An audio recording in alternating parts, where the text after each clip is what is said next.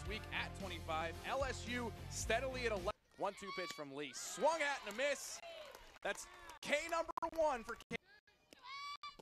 Lee. Ashton Lampton into it. You see it here. Carly Hoover getting up under that ball, tailing in and up on Ashton. Great pitch by Carly Hoover. Tigers. Called strike 3 from Caitlin Lee. Brett says, I'm just going to go to my best pitch. Just a low rise ball, gets a lot of plate, but she was tired of toying around and just went to what she believes works. 2-2 pitch from Lee. Outside corner called. Pitcher deals. Lampton right back to the pitcher. And Miranda Strother is in a rundown. She'll be safe back in third, then the throw back to second to try to get Majum is not in.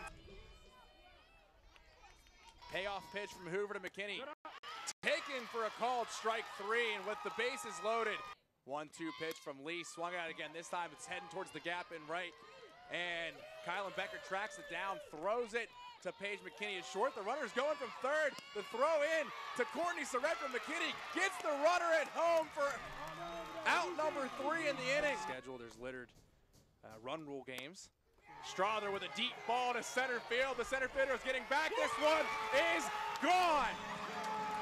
Miranda Strother will end it in the bottom of the 8th inning. 1-0 over LSU thanks to the bat of senior Miranda Strother. So for Brittany McKinney, our entire team back in the studio, I'm Seth Austin saying so long from Oxford.